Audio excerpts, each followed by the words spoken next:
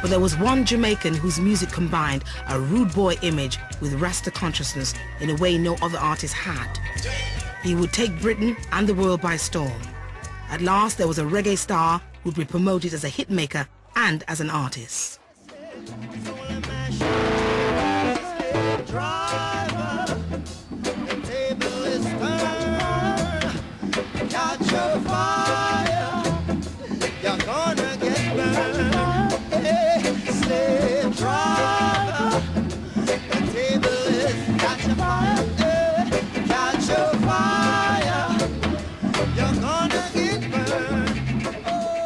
Marley, the importance of Marley on the black British youth, it's almost impossible to put into words. I mean, I saw him play and it was like a religious experience. I mean, my top gig of all time, and walked out there a new man, a reinvented man, because we saw somebody here that was being accepted on his terms.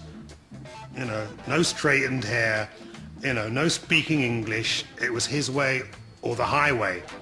I think Bob Marley probably had the most impact of any artist on us collectively as a group of mates, you know.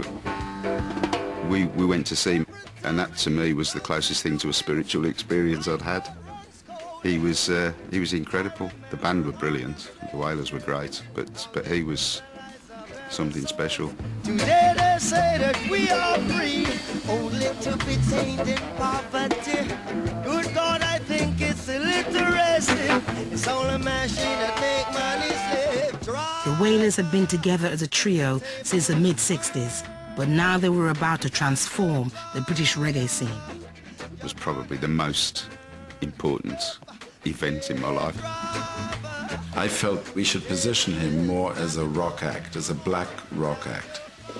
And in so doing, I wanted to move the music away from being its raw reggae into having some elements which I felt would pull in the people who are interested in rock music, that kind of music.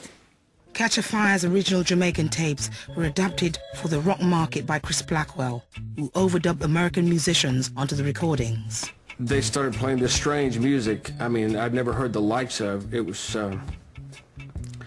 compared to anything else I'd ever heard in my life. Everything, the R&B, the church music, anything I'd ever heard.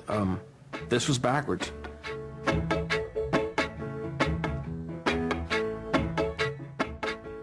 And Bob had his guitar on, and he was going chick, chick, like they do.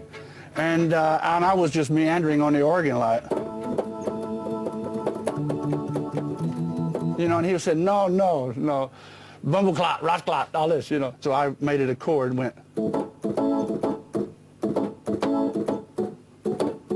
It's what he could teach you about his music that helped you with your own music. For my generation that bought that album, not only did we not know that Blackwell did that and there was an original Roots version, we didn't care. It was those things that made our ears prick up and go, wow, this is someone that's really doing something different.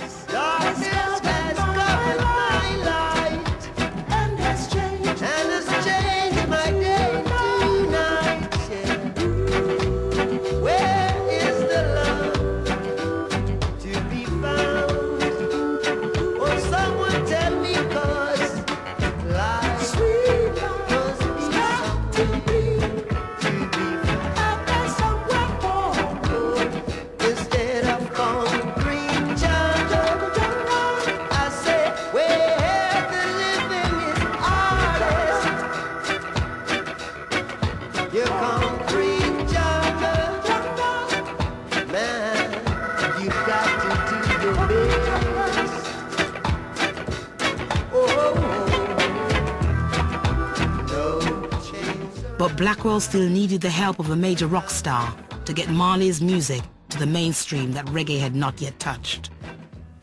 Now at that time, there was no bigger artist in England, and maybe the world, than Eric Clapton. And when Eric Clapton picked some material from Bob Marley, that I think was probably Bob's biggest break.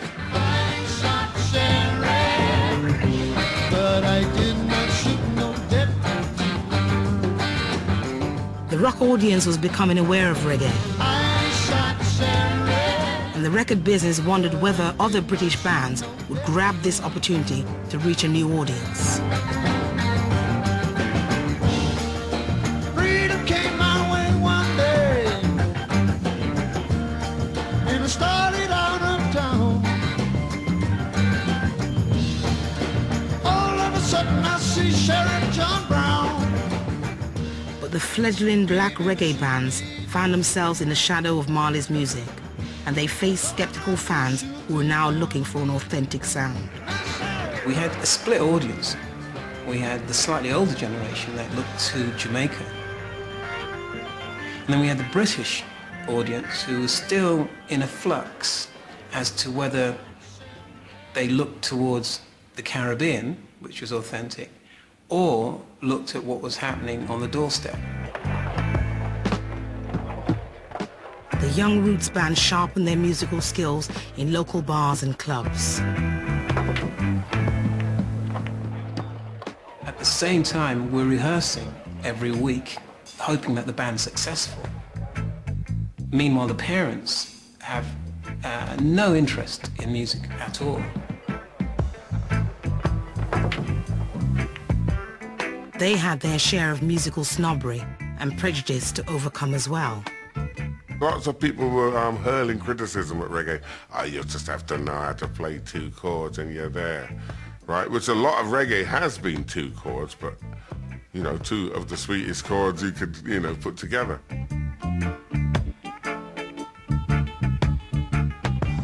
We were more interested in, you know, trying to fuse a pop style with a soul style